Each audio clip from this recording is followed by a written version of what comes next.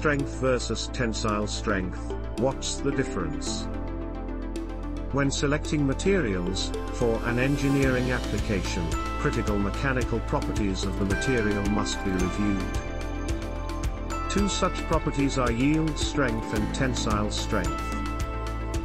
Despite this similarity, yield strength and tensile strength are two very different parameters. Yield strength. The yield strength of a material represents the stress beyond its deformation. Any deformation that occurs as a result of stress higher than the yield strength will be permanent. Yield strength is measured in N per square meter or pascals. The yield strength of a material is determined using a tensile test. Some deformations are linearly elastic, and once the maximum strength is attained, the material fractures. It is difficult to define an exact yield point for certain materials on the stress-strain curve.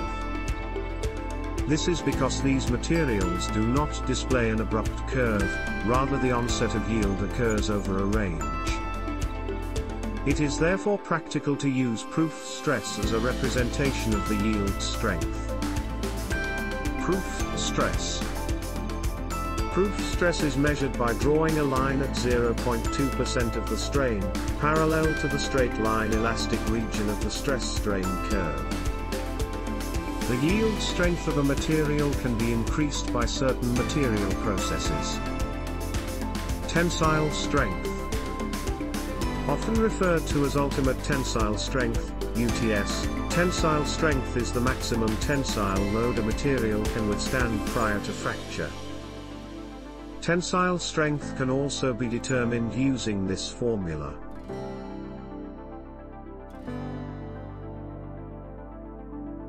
Where Pf is the load at fracture, Au is the original cross-sectional area, and sigma F is the tensile strength, measured in N per square meter or pascals.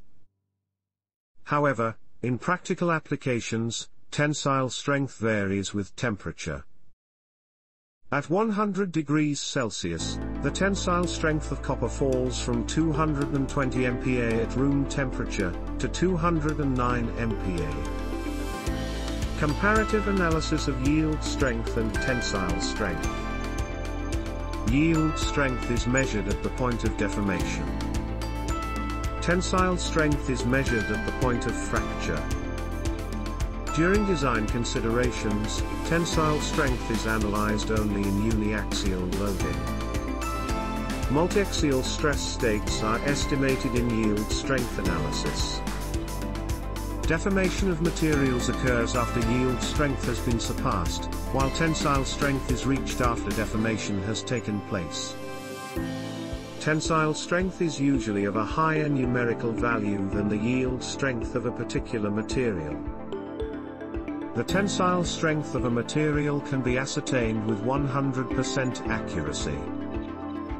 Yield and tensile strengths of some common engineering materials. Next, some examples of the yield and tensile strengths of some engineering materials. Copper. Yield strength, MPa, 70. Tensile strength, MPa, 220. Aluminium. Yield strength, MPa, 95. Tensile strength, MPa, 110. Stainless steel IC302. Yield strength, MPa, 502. Tensile strength, MPa, 860. Tungsten. Yield strength, MPa, 941. Tensile strength, MPa 1500 to 1800.